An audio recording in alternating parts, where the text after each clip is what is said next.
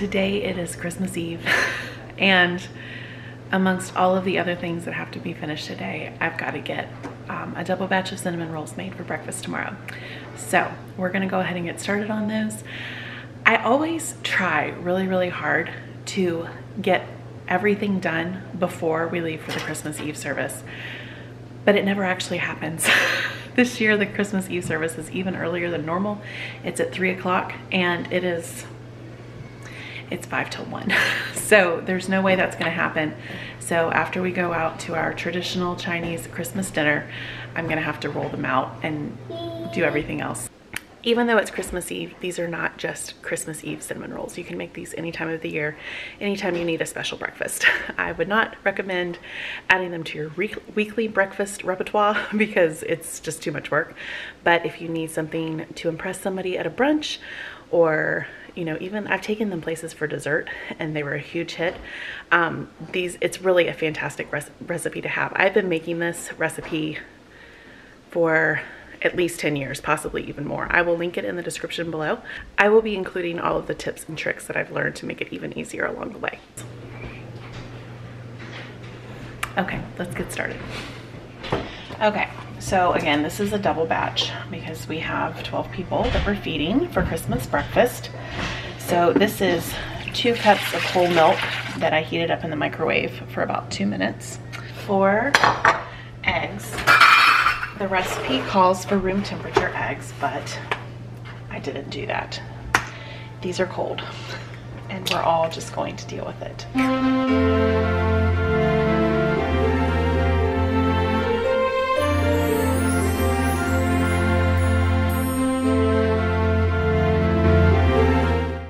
Okay, 2/3 of a cup of melted butter.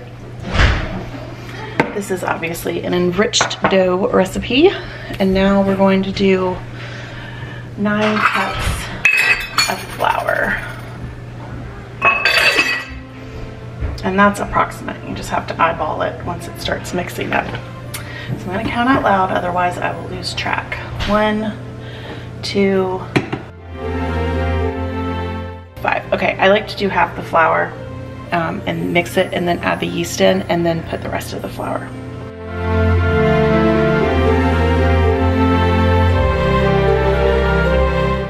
I forgot the salt and the sugar. So hold that thought. This is gonna be 2 teaspoons roughly of kosher salt and a cup of sugar.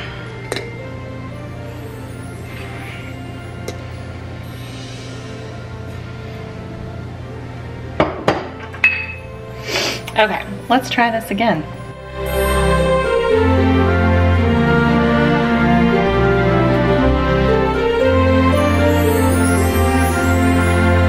Now I'm gonna add in the yeast. It's just gonna be 2 heaping tablespoons. And then I will slowly start adding the flour.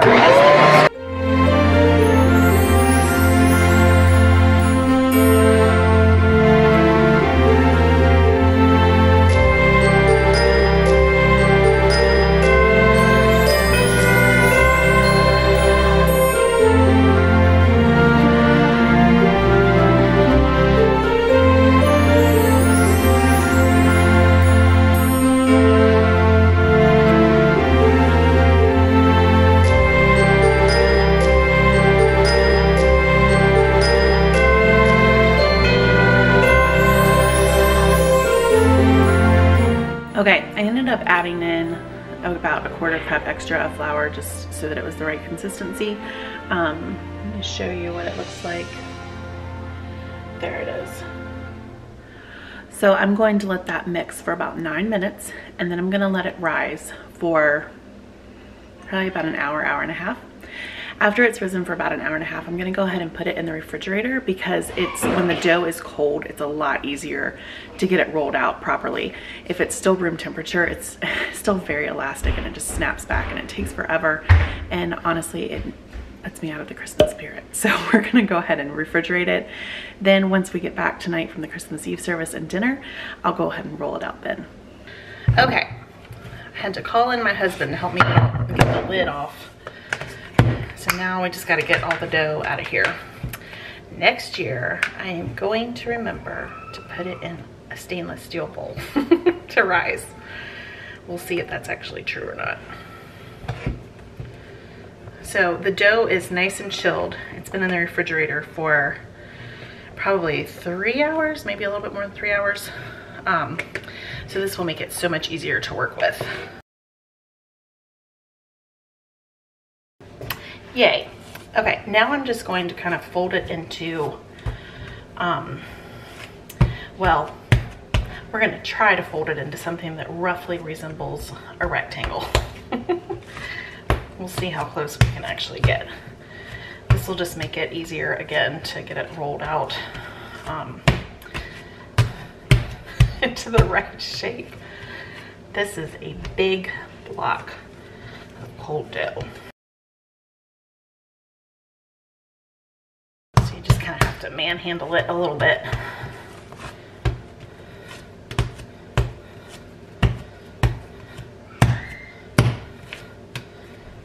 Okay, we're gonna call that close enough.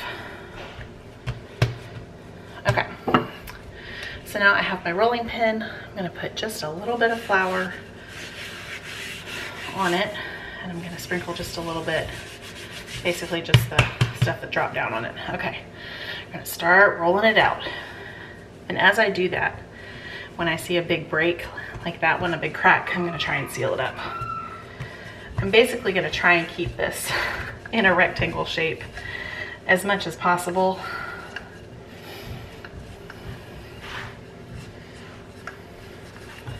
I'm gonna try and keep it even as I go.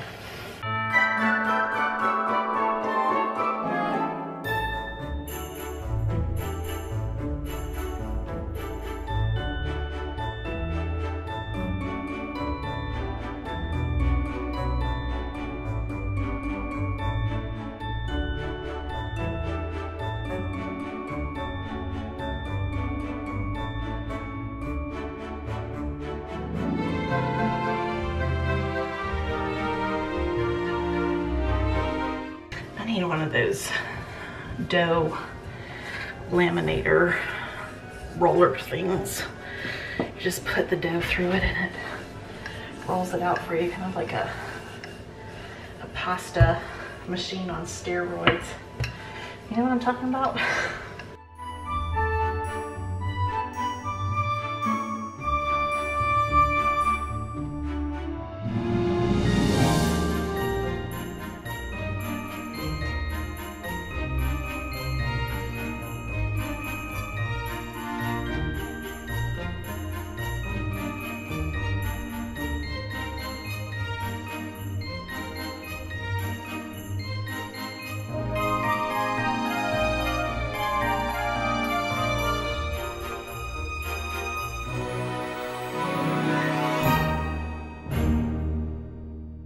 Okay, we're gonna call this good. That's about as good as it's gonna get. This part right here, it's a problem, but I just can't make myself care enough to fix it. So we're gonna go.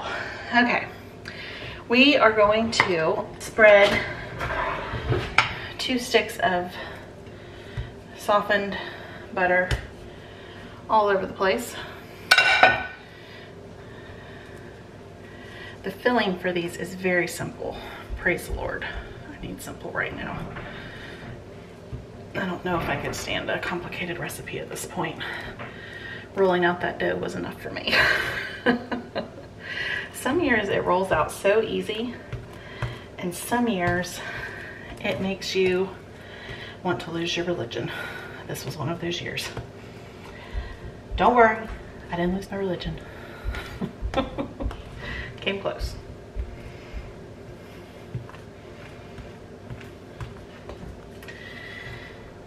Okay.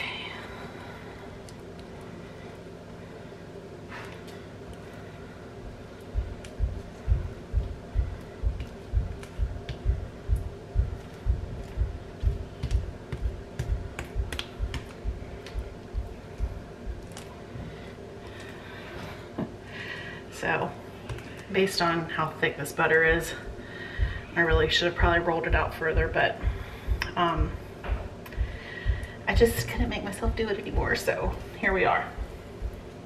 It'll be fine. Okay, now I need to go get the brown sugar and the cinnamon. Okay, we're gonna do 2 cups of brown sugar. Spread all out.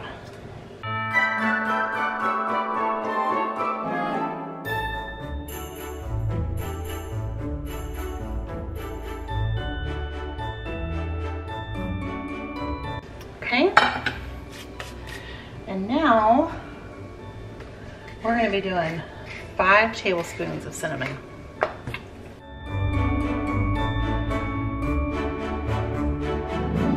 And I'm just going to go ahead and say we're only doing 4 because, like I said, I did not roll this out quite enough, so I feel like 5 would just be excessive.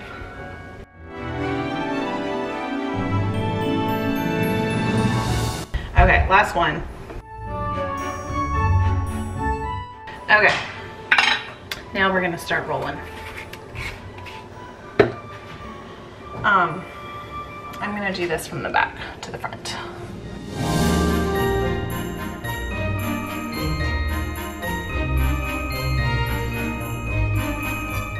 Do you see how the dough is not sticking? It's just coming right up. That's because of that nonstick spray. That really is, once I figured that little trick out, it like revolutionized my cinnamon roll making. Now if I could only figure out a good trick for getting the dough rolled out better, I think I would be in business. Okay, I'm gonna scooch. Actually, I'm gonna do this.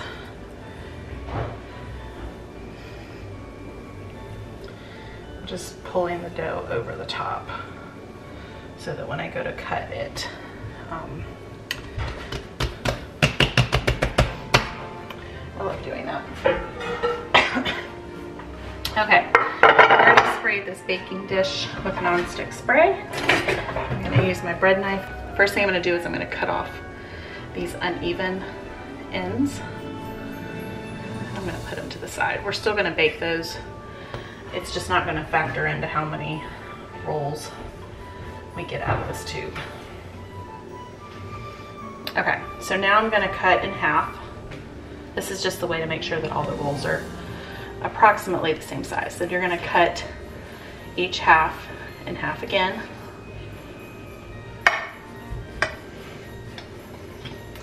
And then you're gonna cut each of these in half again, and each half in half.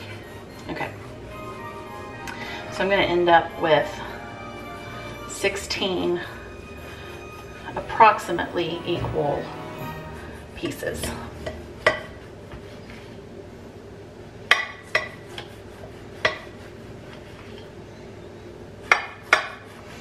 And this is one other reason why having the dough chilled is helpful. It makes everything stick together when you're cutting it a lot better. If this dough was still room temperature, this would be so sloppy. And it's already sloppy enough. Okay, so now we're just gonna go ahead and lay these in the dish. I don't like to crowd them because they're gonna rise, so I'm just gonna do 2 per row. I think I'm gonna do it like this, kind of stagger it a little bit.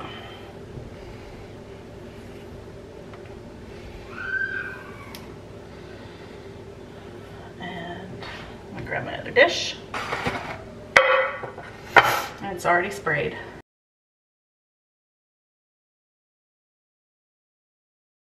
Then I'm just gonna gather this up, this brown sugar and cinnamon, and remember, this is a clean countertop. I'm just gonna sprinkle it on top here.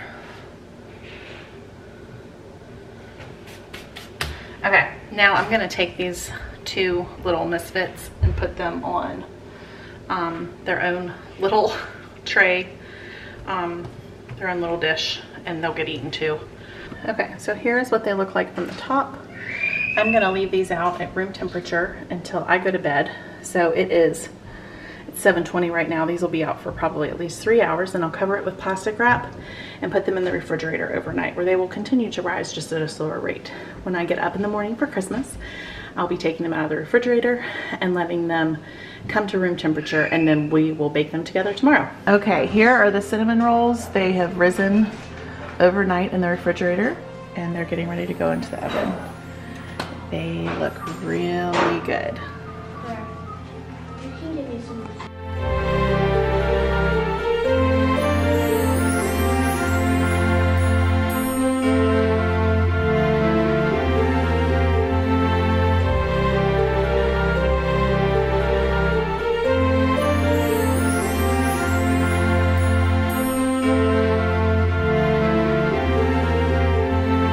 Okay, here are the cinnamon rolls right out of the oven.